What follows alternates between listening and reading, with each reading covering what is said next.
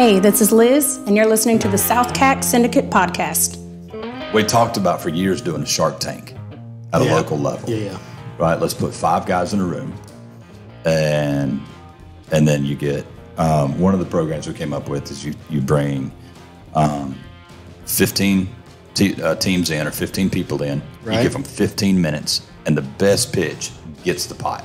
So there's like a dollar amount. Mm-hmm. One problem though with that is, so have you ever used Fiverr or? I have. So not Fiverr.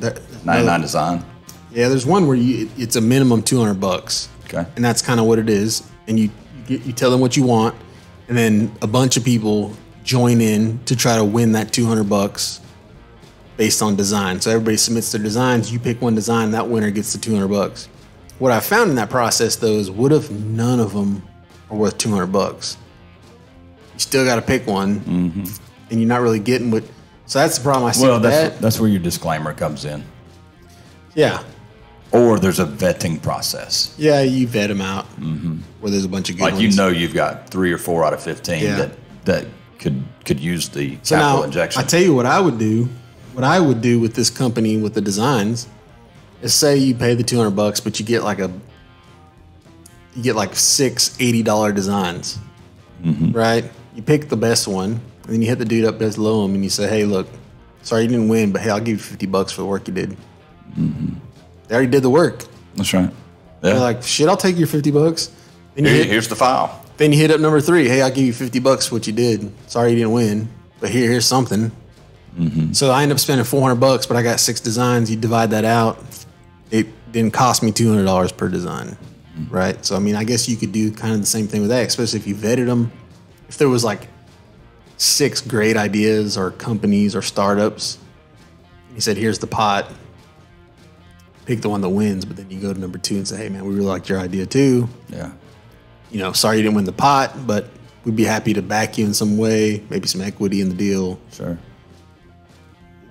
Walhalla is just not the place for that. I think the harder part is finding 5 guys that want to throw in X amount of dollars each to have a. I think honestly a better solution for that would be something like me and you had talked about back in the day, where you have an incubator. You build a great space. It's really cool to hang out. And then you bring in these young guys that have dreams and aspirations, don't know business, don't know startup, don't know capital raising. They don't know any of these things. You bring them in. You say, "Hey, let's build a team. Here's your space. You can use it." Yep. Then you find them, so they've got 90 days to come up with their idea. Start cranking out some code. Yeah. And then you find a building, and then you put them in the building and lease it to them, because you already own this. Is the idea we did in Seneca when we had the corner building across from Kiwi Brewing. We're going to fill it with smart people, and then we're going to start buying all the real estate all the way down to the Ramcat district. And you lease it to the. And so Tony Shea did this. He used to own Zappos, sold it to Amazon. And so we visited his facility in Las Vegas, is where we got this idea for Oconee. And we never came to fruition with it. But what he did was, he had a board outside of his office. And if you were on staff or working at his co-work space, renting from whatever, you have put an idea and stuck it to the board. Well, every day he'd just go by his board and just pull one. Look at the idea, and then he'd meet with you. And if you sold him, he'd be like, "Okay, we're going to get you going. And in 90 days, you're going to go in this spot. You've got 6 months to get out of the red and into the black. And if you're not in the black in 6 months, I'm sorry, we're still friends, but you're out. Next idea." Gotcha. It was a phenomenal idea if you had a demographic. Super tough for tech, though.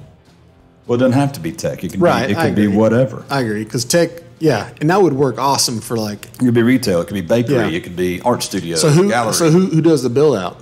So it's 2 business models, right? You have the idea, and not only are you putting them in the space, you're taking a percentage of that business. Right. So you don't own 100% of your business anymore. You own X. I'm going to put you in the space. Right. You make the business happen. Then the whole flip side of that is there's a real estate deal on the backside that they're always getting in lease. Yeah. Whether it's from them or a new tenant. You're not signing a year lease. And I guess if the business works out, they move on to a bigger space. That's right. You still have a cut of the business, and then you move somebody else in your spot. So we left his office, and we went and ate at a diner or bakery. I don't know what it was. They came out of there or something? Yeah. And so she'd been there for 3 years. and singing. I would have never got to do this if I didn't have the ability. So I'd go in and build a space out for her. So what I found here locally in small town is everybody wants their own business. Yeah. But nobody either, they don't know how to build out a space or they don't have the wherewithal or the funds to do it. So we started building businesses and selling the businesses and keeping the real estate. Yeah, that's exactly what you did.